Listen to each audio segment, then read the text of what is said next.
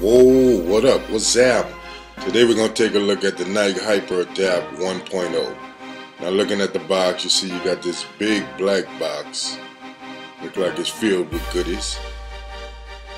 But let's take a look. As you can see, these retail for $720. Now I know you heard the saying before, man, for that price, these things better be able to lace themselves. Well, guess what? That's what we have here. So let's go ahead and take a look. Now, when opening the box, you have this drawer that has all of the goodies in it. On the side of the drawer, you have Earl, which is electro-adaptive reactive lacing technology. So, pretty dope. Let's go ahead on and look inside the box. Right here, you have this little compartment in blue. Nike check on it.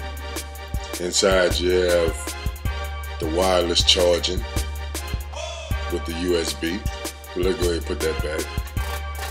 You know what I'm saying? So let's go ahead and take a look at the shoe. See what we're working with. Here it is, the Nike Hyperadapt 1.0. Now these, I mean, as far as eye candy goes, I mean, it's not a pretty shoe to me. It's more like look more like a dad shoe, if you want the truth. You know what I'm saying? But the technology in it makes up for that, so they say. You know what I'm saying? On the bottom, you see that MT2. On the inside, you see that Earl. Like I told you before. You know what I'm saying? I mean, it's not nothing really exciting about it as far as the looks go.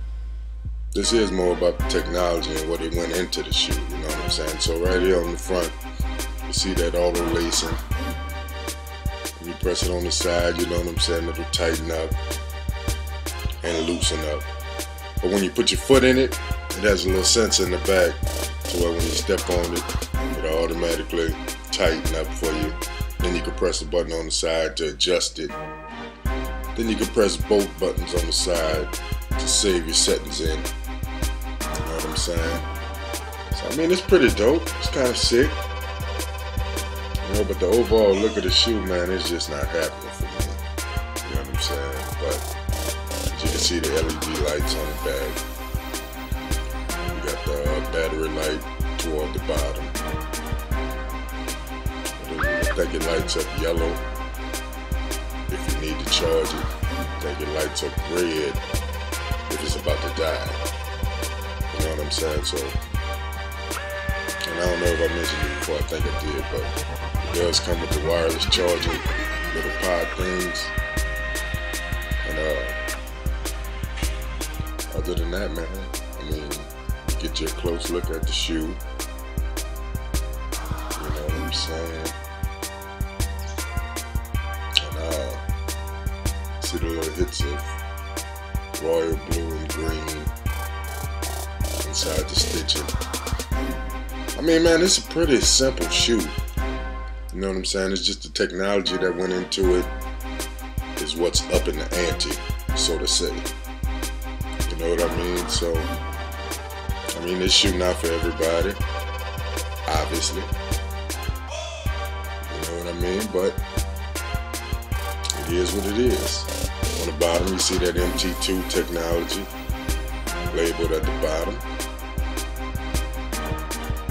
I mean, got like a matte finish in the back right there. On the tongue, got that Earl technology print on one shoe. The other one got the Nike check. Let's check out the sound.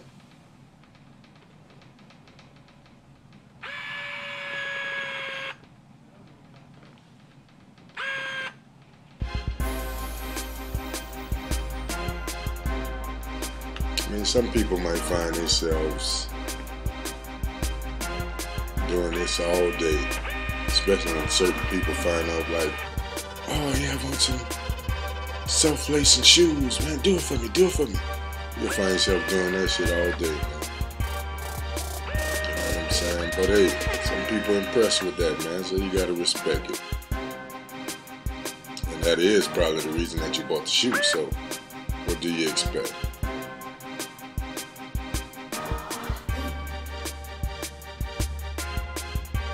But yeah, I mean, these retail for $720. Ain't no telling how much resellers gonna be selling them for, but you already know how that goes. But